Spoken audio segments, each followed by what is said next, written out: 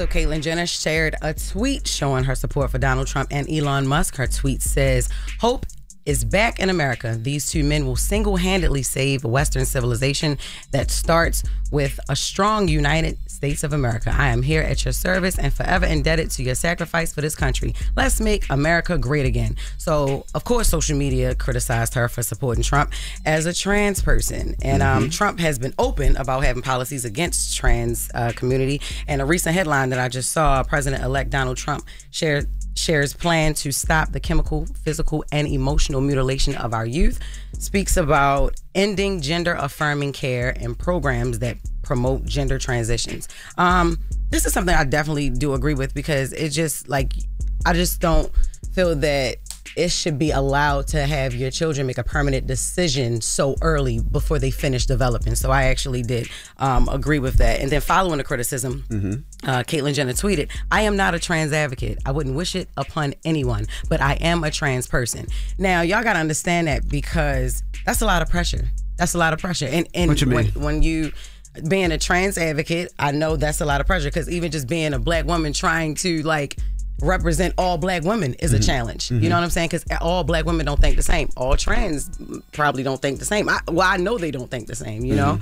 But how do you say, like, yo, I don't want to represent all of y'all, because then that's how you end up being the most hated person, because you can't make I'm pretty sure she can't make every trans person happy. Of course not. I think with him, like, he don't have, she don't have, Caitlyn don't have to be a trans advocate, but I guess the same weekend that you see Donald Trump put out that he wants to make it a federal law where it's only two genders, it looks, you look crazy as a trans person, but showing your support for him. That's always been Caitlyn's stance, though. That's why a lot of the trans dislike her, because, like, that's always been her stance. You know, she's never ever tried to say that she was a trans advocate. You know what I mean? But she got to stop playing hokey pokey with her gender identity. Hey, yeah. Okay, you can't have 1 foot in, 1 foot out, and then shake it all about. Hokey pokey? That's what it is. She's playing hokey pokey with her gender identity. She's swinging the. That's what it is. 1 foot in, 1 foot out. Okay. And then you shake it all about. What you shaking? Huh? What you swinging? Y'all crazy. Jelly Roll invites inmates on stage. He had a show in Virginia back in October, but the show had a video that went viral over the weekend. And there was a moment during the show when Jelly Roll asked some special guests to join him on stage, and they performed their own version of Jelly Roll's song Unpretty. We got the audio. A local county jail that has a program that is teaching people how to recover the right way, and through therapy and through music, through redemption, and giving them real second chances. I left there and I couldn't quit thinking about it, and I called that local sheriff and I said, "I know this sounds crazy, but I never got a chance to see if the dream could be real. Would you please bring those inmates to this show tonight so they could see the dream? If you would please give these young men a second, just show them that it can happen, because it happened for me and I was in this same kind of place." That's dope. That is really, really dope. And it actually did not sound bad. Like, we got the audio of them actually singing the song. I put my faith in a higher purpose, hoping one day when you see me, you see God serving. Perfect is he who told me I was really worth it. Working for a future I know I deserve. When I feel like I can't sleep or feel like I can't see, I call up who made me, save me into a man I could be proud of. We do recover, so tell them people don't doubt us. So they let the inmates out to perform?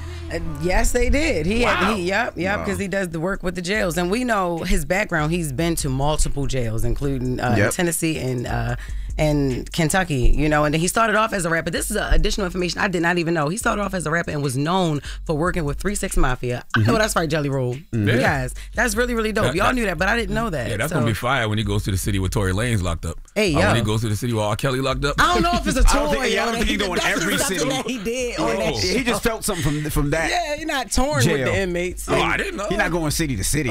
A jail tour. Yo, it's crazy. But nah, I actually thought that was really dope. They were saying that the person that was singing, they was in the comments like, he sound nervous. He probably was nervous, but my thing is, you wasn't nervous to commit them crimes. You gonna get up in front of a bunch of people and be nervous, but he ended up bringing it together at the end. He also had another person playing instruments. Like, those were a group of talented inmates. Yep. Really, really dope. Probably was thinking about, how can I escape? You know what I'm saying? Hey, Nah, they yo. wasn't thinking that. I'm sure there was so many sheriffs hard and to police focus. officers there. I'm just saying, hard to focus on singing when I'm like, damn, can I make a quick Yeah, noise? that's probably what I No. was thinking. If I go straight, can I make it to the front door? Yeah, Y'all but dumb. there was too No. many security there. Speaking of inmates, Young Thug tweets Gunna. All right.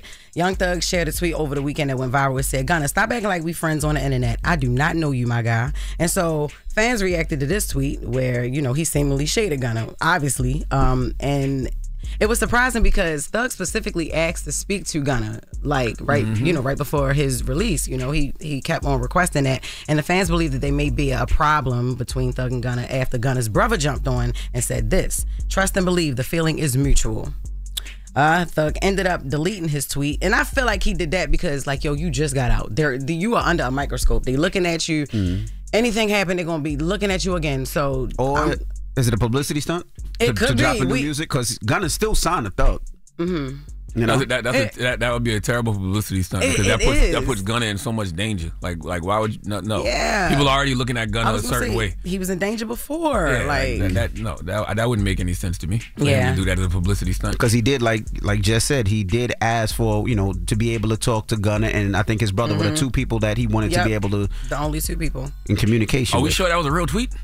Yeah, we are. We're sure. And it was from Young Thug's account, but it was deleted. So he ain't get on there and say he was hacked. So it must be real. Right. Well, we'll keep you updated. That's Jess With The Mess for the first hour. Thank you, Jess. Wake that ass up early in the morning. The Breakfast Club.